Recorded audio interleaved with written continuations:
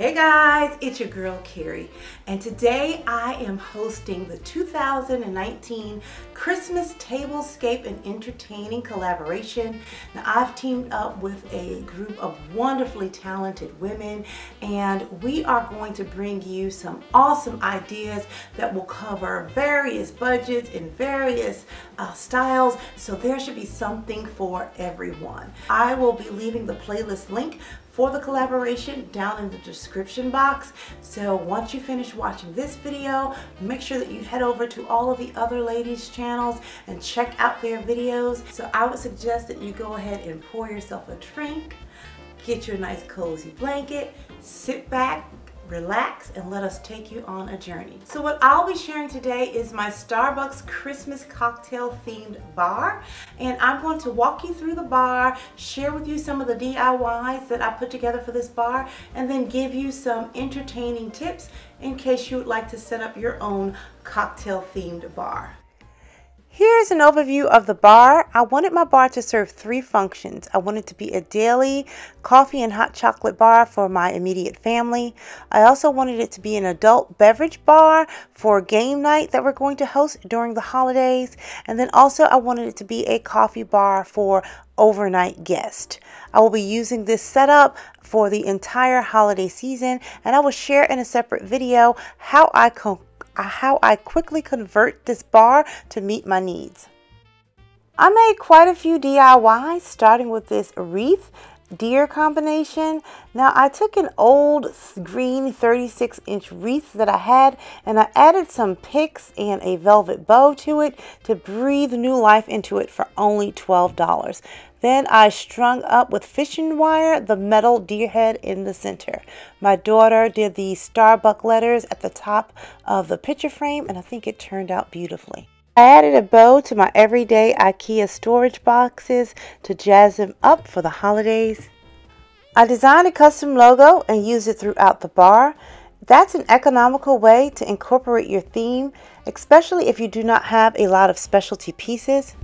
A bar isn't a bar without some drinks, so we had both cocktails and mocktails, and our guests or family members could choose whatever they liked.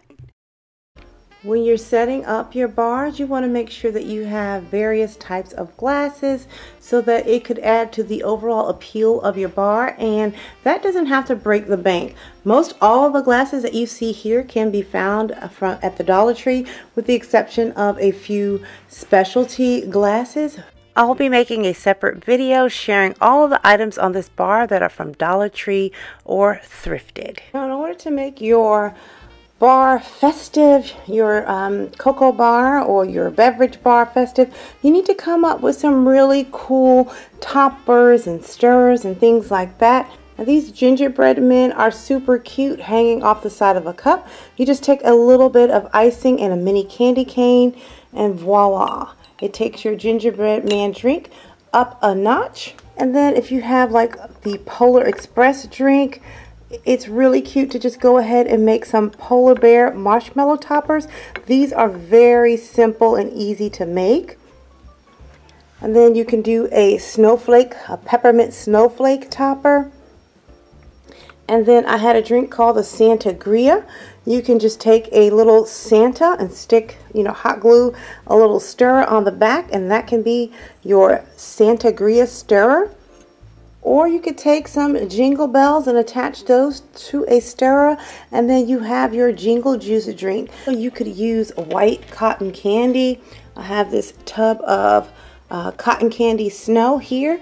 You can put that in a drink, and you can name it something, and when you pour your drink on, it'll just melt that snow right away. You can always use your tried and true candy canes as stirrers.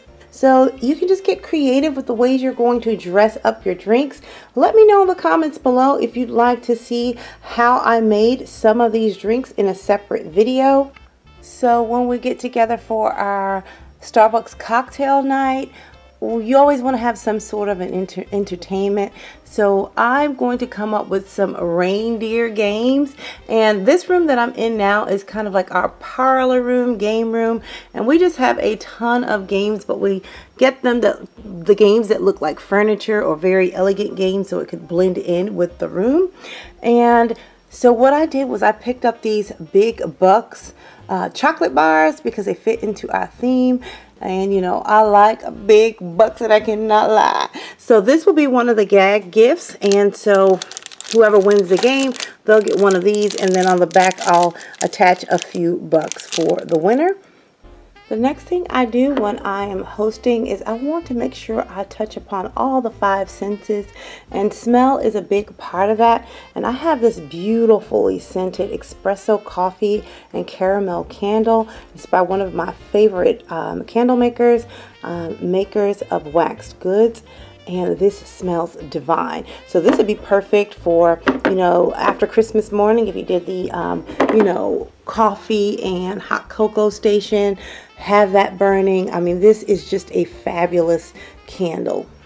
Another quick tip, if you need to keep something cold, what I do is pour a little bit of, like in this example, creamer at the bottom of the jar. Place that in the freezer, let a little bit of it freeze, then top the rest off, and it will stay cold for hours. I stacked my plates upright in a Dollar Tree napkin holder in order to conserve space and to be able to easily access the plates. I have a ton more tips on this bar, but I will be sharing that in a separate video, so this video won't be too long. So what was your favorite thing about this video? Was it the drinks? Was it the setup? Was it the DIYs? So make sure that you head on over to the other ladies' channels. I think I'll be heading over there too because I haven't seen any of them either. And I hope you guys have a wonderful holiday season. And until next time, I'm going to keep calm and carry on. Bye guys.